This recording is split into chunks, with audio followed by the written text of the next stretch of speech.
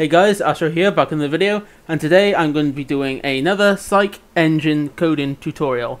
Now for today's video I'm going to be showing you guys how you can put cutscenes into your Friday Night Funkin' mod using LUA.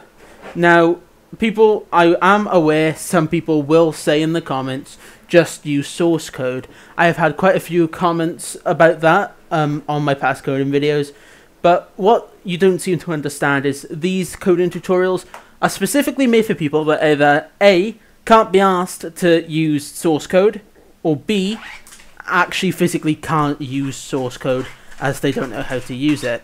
And for those of you who can't be bothered to code the LUA either, or the LUA either, I will make a, as I did with the last video, a script folder, a tool, and I will upload it to Game Banana. If you do like the tool, feel free to use it as long as I'm credited somewhere. I'll add credit stuff myself into the script folder. You can remove it if you want. But yeah, if you do like these kind of stuff, these kind of modding videos, don't forget to like and subscribe, as it really helps me out as I'm trying to see and testing the waters, more like to see if I can hit around about 1,000 subscribers, or like I get at least 100 subscribers from coding videos alone. Alright, so anyway, with that said, let's get into it. So I don't have any good videos to use, so I'm just going to be using the EXE show mod I'm working on. So what you're going to want to do first is go to CycEngine mod your mod, and then once you're in here, you're going to want to go to videos, and then in here, insert one of your videos. For this example, I'm going to be using cookingcasualty.mp4. I think there can be other formats. I think the supported formats are only WebM and MP4. I don't know. I just use MP4. So now what you want to do next is, this is a little bit different. In this tutorial, first I'm going to be going over how to code in cutscenes to start with, and then I'm going to show you how to turn the cutscene into a charting event. So for it to be loaded into the song, you're going to want to go to data. You're going to want to find find the game, or the mod rather, and then you're going to want to, I moved this for debug purposes, so I'm going to go ahead and put it back in. So what you're going to want to do is you're going to want to put a file into there called playintro.lua. It doesn't have to be playintro, it can actually be whatever you want. But keep your naming convention simple. Now this is built off of Shadow Mario's LUA script itself, or Lua script. Now what you need to do first is just make a variable called play video.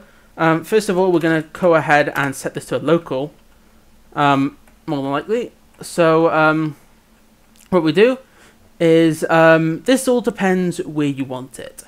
If you want it to load like directly at the start, like before the countdown itself, you can go ahead and use function on create. That may or may not work. I'm not going to test it, but what I saw is you're better off using function on start countdown. What this does is it will trigger when the countdown is started, so it will load everything in, and just as the 3, 2, 1 starts, it will load your cutscene. So what you want to do is, this would be, so you want to do if not scene cutscene. So what this is it refers to the scene cutscene. What this does is, basically, if you're using it for story mode purposes, such as this, you can go ahead and use it for on start countdown. What this does though, this will mean that the cutscene will play even if you're in free play. As it said when I hovered over it, if you set the function to on create, it will, once you've seen it once, it will set it to true, which means that if you ever try to view it again in free play, it will not show. So what we do is, if play video equals true, essentially, then we do start video and the name of your video file, play video, set that to false, and then return the function. So stop this function here, and then we'll return the continuation of the function, which will go ahead and continue the countdown. So if you want to see what this looks like in game. So if we go ahead and let me just quickly save the file. I don't know what I changed. This may break because I changed the local, but I have no idea. So if we go ahead and go into the exe show folder right here and boot up the game. Let me turn it down a bit for you guys. So what we're going to do is we're going to load into free play like this. And we're going to immediately go into cooking casualty. And what this does is this should automatically load in our cutscene. It'll take a little bit of a while to load due to having to load in the cutscene in the back end. As you can see, it automatically loads in our cutscene, complete with audio if you listen. Now, as you can see, we physically can't skip this. So the only way to get to the song would be to watch everything through. However, what I'm going to do now is I'm going to show you guys how you can make it into a custom event.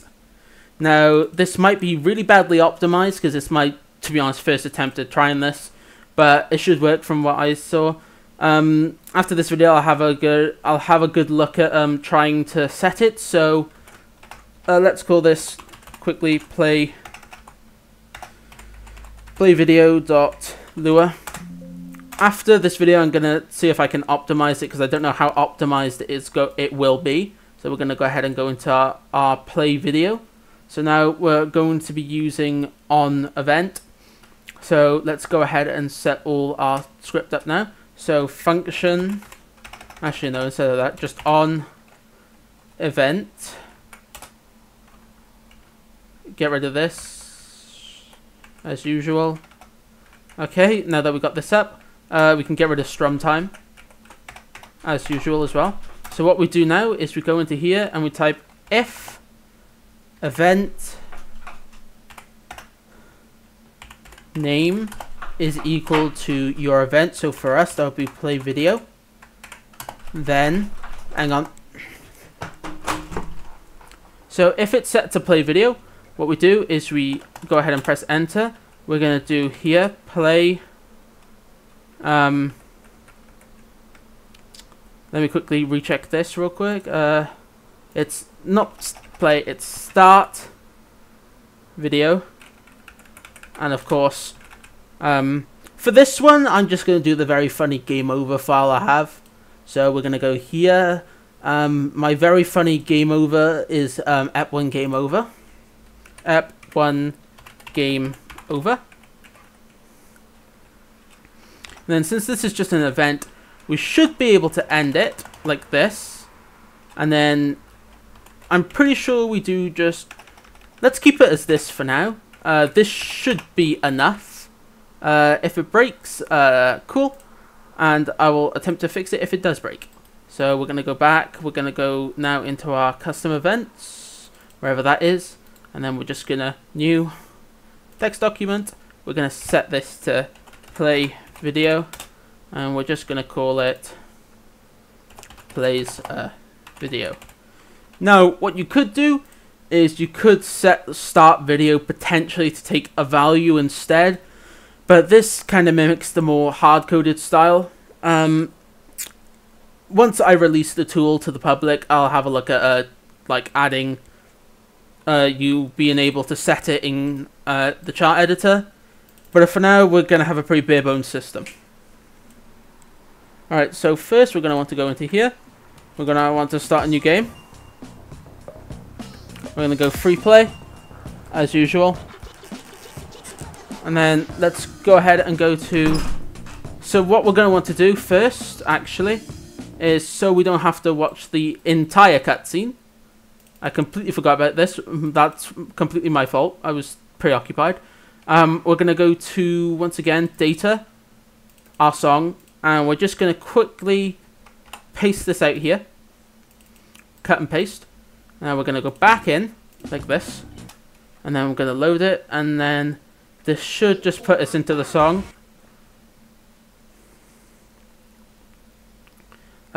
So we'll go to like... so let's go to our events. Let's get our event here. Set it like to like 2 seconds, I guess. This is either going to break or it should work.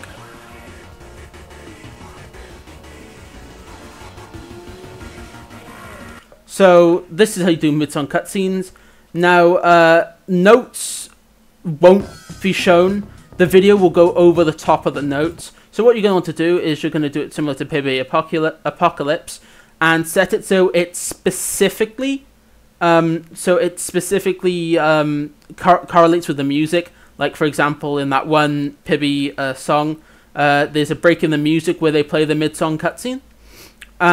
Now, I know there is a way to cache events longer. So let me just quickly search event early trigger. What this does. There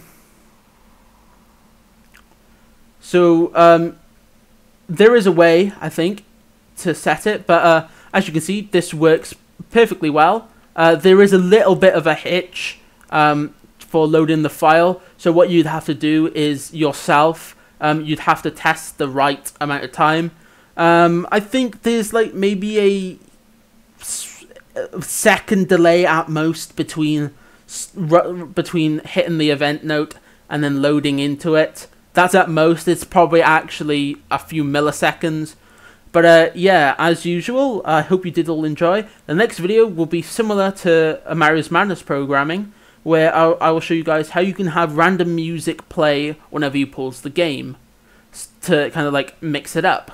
I might do custom menu tutorials. I'm not sure yet, as if I wanted to do that, I have to break open the Urple guy source code and have a look through that and try and construct it for you. But we're also going to be doing a video on how to play a video on Game Over. It's pretty simple to this, extremely simple, extremely similar, but you guys probably still want to see it anyway. But yeah, with that said, I hope you all did enjoy, and I'll see you all in the next video. Astronomical, out.